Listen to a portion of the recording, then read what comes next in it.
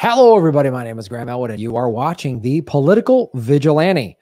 Thank you for supporting our show. We're still being demonetized by YouTube, so support us at patreon.com/Graham Elwood or rockfin.com/Graham Elwood. Tour dates are going to be posted soon on grahamelwood.com. It's happening in September and October. I wanted to talk about the sad news that Mike Gravel passed away. He was age 91. He ran for president in the 2020 Democratic primary and in the 2008 Democratic primary. And 2008, he made it onto the debate stage, and they made sure that he never did that again. And I had the pleasure of interviewing him 2 years ago, and really awesome that the Gravel Institute, which is a bunch of young guys, really wanted to push this message out there. And it was, I'm going to show you clips of his interview and then clips of some other stuff that he did. And why it was so impressive, his work, and why if we had a president like this, we would be in a much better place. Hello, everybody. Welcome to the Political Vigilante. My name is Graham Elwood. A very special guest, presidential candidate, Senator Mike Gravel. Senator, thank you so much for joining me today. It's a pleasure to be on your program and articulate what's going on. So let's get right into it. I was on the Jimmy Dore show about a week or two ago, and we watched your Rock in the Pond from 2008, which was just fantastic. It said so much. It was a metaphor. Incidentally, it was a metaphor for life that a lot of people didn't understand. You know, you focus on what you want to do with your life, then you do it. That's the rock and the water and the ripples that what you've done in life, and then you walk away to your demise. That is the metaphor. Yeah, I mean, it was great. And so now you're running for president again in 2020, and you've been very outspoken against the military-industrial complex. You've spoken out. I believe it's just you and Tulsi are the only ones that have spoken out about Julian Assange being jailed. And so tell us why you're running. You're running as a Democrat. And well, the running is a little bit of a euphemism. See, in point of fact, in 2008, when I ran, it was at the suggestion of a friend of mine who was living in Mexico. And he pointed out that if I wanted to get what floats my boat, which is creating a legislature of the people, to get that out to the public, the best way to do it is to run as a presidential candidate. Well, I was in 7 debates, and most of the questions by the pundits all involved the war and other domestic issues. So I didn't get a chance to get that out. And then when David Oak and his partners contacted me a month or so ago, asking if I would run for president again, I just said to them, "Do you have any idea how old I am?" And they said, "Yeah, we don't care." You know. What we want to do is get you into debates so that you can move the dialogue to the left. Well, that was persuasive, but not enough. And what I found out is they had done research extensively on me, and incidentally Tulsi Gabbard. And they felt that what I represented was what they represented or wanted to see represented in the debates. So I gave them, as a result of that, I gave them and said to go ahead, sure. And then I gave them access to my Twitter account. So they've been Twittering statements by me. And it's interesting that a friend of mine called me and he said, "Gravel, God darn it, you sure are Twittering a lot of great stuff." I says, "Well, I've not Twittered a word. This is all these young kids who are familiar with my candidate, my record, and they're the ones that are running the show." And so the only caveat I have with them is that I could veto if they're doing something I just don't want to be associated with. And I did point out to them that negatives are not a very effective way of getting a message across. But you know, they have their shtick, and I honor that. But I just can't believe how well they've done. We have over 36 million hits on a website. 36 million. And then in addition to that, we have over $60,000 that's been contributed, basically from small contributors. And we have, I think, 60 or I think it's 120 volunteers who want to participate in. I donated to Gravel, Bernie, and Tulsi. Tulsi and Bernie, I kind of like my money back. Not with this guy. And it was impressive how these young people got behind him and got a lot of people to wake up to who Mike Gravel was. I didn't know that much about him. And here's why the Democratic Party made sure he did not make it on the debate stage. Because here's what he said in 2008. And former Alaska Senator Mike Gravel. Senator, thank you. And Senator Gravel, for those who may not be familiar with your past, 2 terms U.S. Senate from Alaska, you played a role in the fight to cut off money for the Vietnam War. What would be your advice, Senator, for the elected officials on this stage who are at a conflict, opposed to the conflict, but also feel the need to keep on funding the conflict? Well, first off, understand that this war was lost the day that George Bush invaded Iraq on a fraudulent basis. Understand that. Now, with respect to what's going on in the Congress, I'm really embarrassed. So we passed, and the media is in a frenzy right today with what has been passed. What has been passed? George Bush communicated over a year ago that he would not get out of Iraq until he left office. Do we not believe him? We need to find another way. That's where I really would like to sit down with Pelosi and with Reid, and I would hope the other senators would focus on how do you get out? You pass a law, not a resolution, a law, making it a felony to stay there. And I'll give you the text of it. And if you're worried about filibuster, here's what you do tactically. They can pass it in the House. We got the votes there. In the Senate, let them filibuster it. And let Reid call up at 12 o'clock every day to have a cloture vote and let the American people see clearly who's keeping the war going and who's not. And that's just the beginning of the tactic if they're tough enough to do it. Senator Gravel, at a forum earlier this year, I want to get this right. You said it doesn't matter whether you are elected president or not. So then why are you here tonight? Shouldn't debates be for candidates who are in the race to win the race? Ryan, you're right. I made that statement. But that's before I had a chance to stand with them three times. It's like going into the Senate. You know, the first time you get there, you're all excited. My God, how did I ever get here? Then about 6 months later, you say, how the hell did the rest of them get here? And I got to tell you, after standing up with them, some of these people frighten me. They frighten me. When you have mainline candidates that turn around and say that there's nothing off the table with respect to Iran, that's code for using nukes, nuclear devices. I got to tell you, I'm president of the United States. There will be no preemptive wars with nuclear devices. To my mind, it's immoral, and it's been immoral for the last 50 years as part of American foreign policy. Let's use a little moderator discretion here. Senator Gravel, that's a weighty charge. Who on this stage exactly tonight worries you so much? Well, I would say the top-tier ones. They made statements. Oh, Joe, I'll include you too. You have a certain arrogance. You want to tell the Iraqis how to run their country. I got to tell you, we should just plain get out. Just plain get out. It's their country. They're asking us to leave, and we insist on staying there. And why not get out? What harm is it going to do? Oh, you hear the statement, well, my God, these soldiers will have died in vain. The entire deaths of Vietnam died in vain.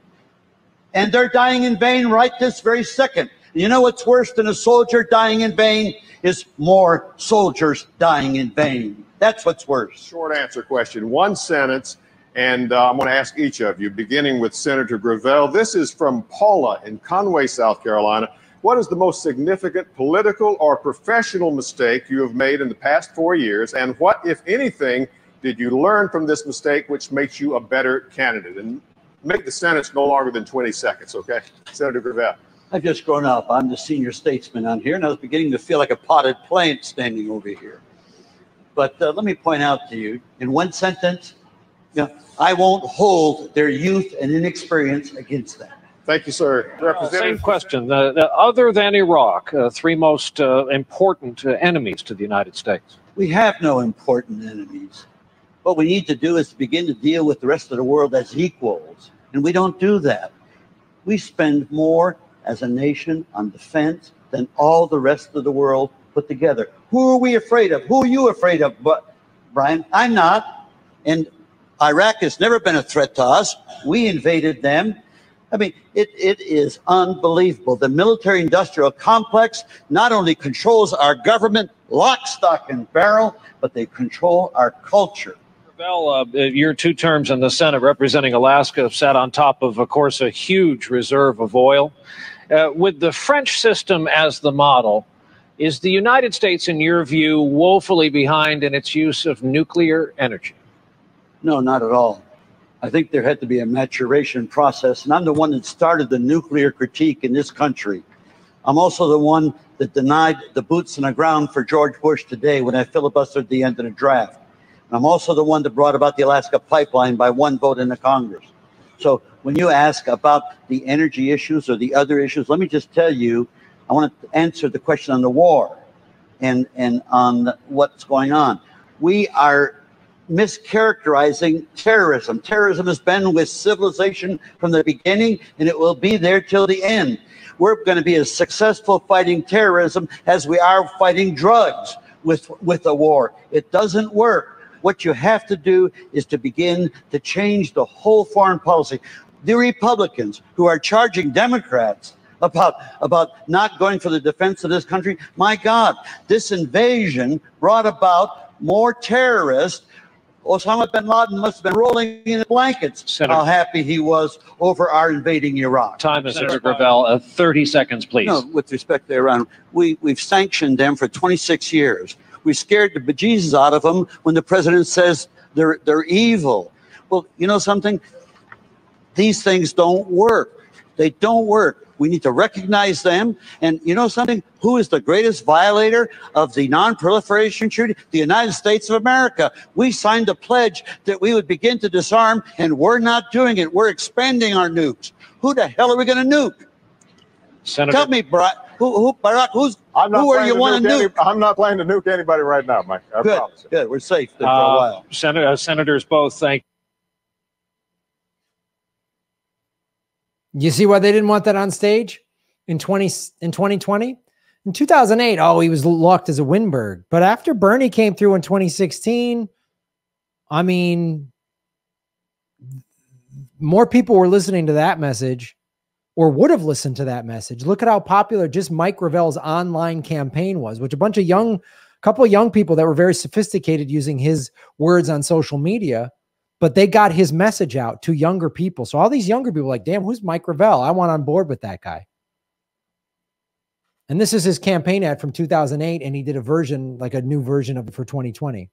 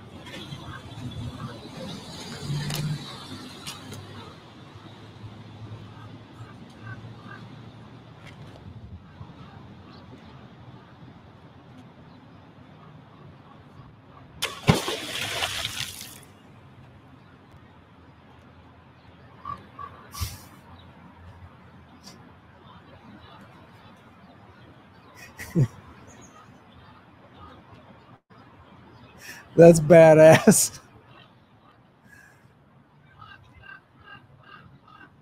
So it just keeps going.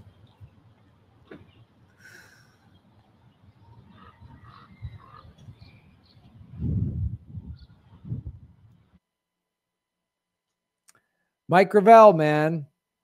You know, I'm honored he took time to come on this little show 2 years ago.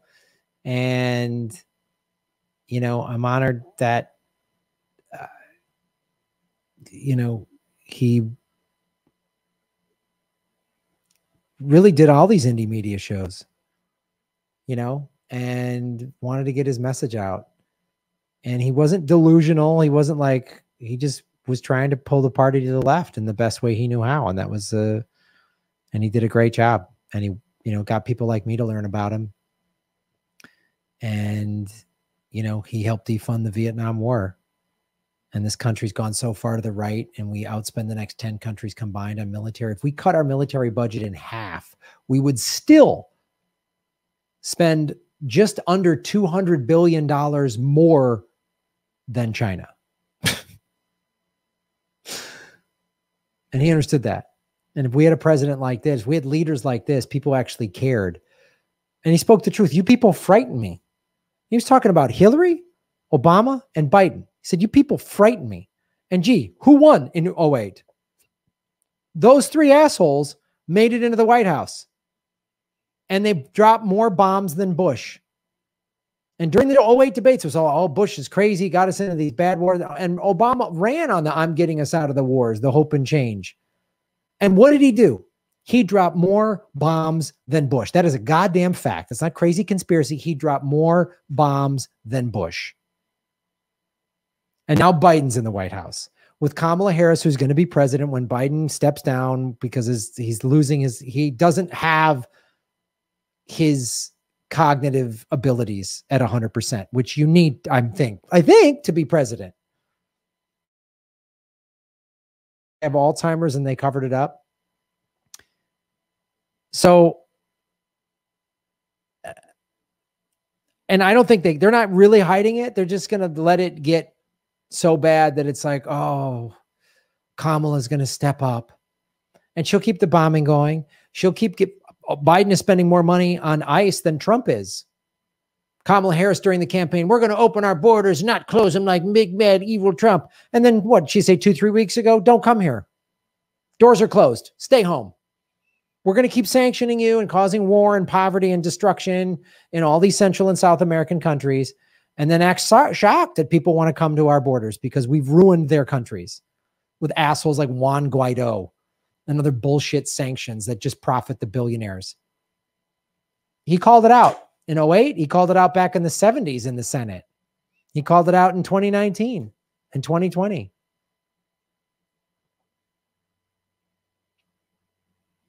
This is why I will not vote for Democrats.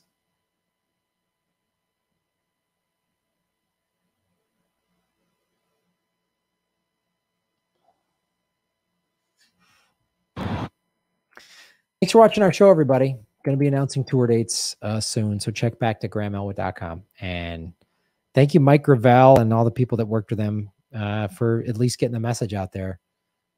And, you know, I hope his legacy lives on in shows like this. But actually, when I see older people like that really stood for something their whole lives, in a way, I'm like, it might be good that they're passing away now so they don't have to watch things just get worse,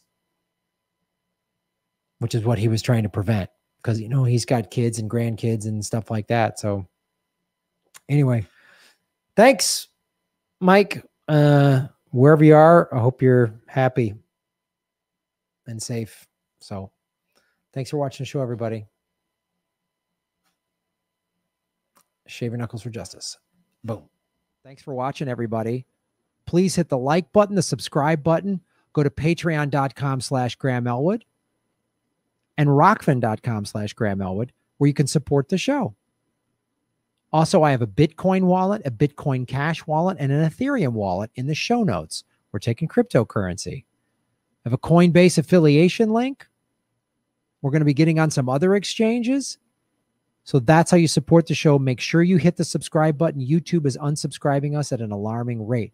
I have a PayPal button at GrahamElwood.com. I even have a Venmo at Graham-Elwood. There's a lot of ways to support our show. We are getting crushed by YouTube. They're we've dipped under 73,000 subscribers because of YouTube.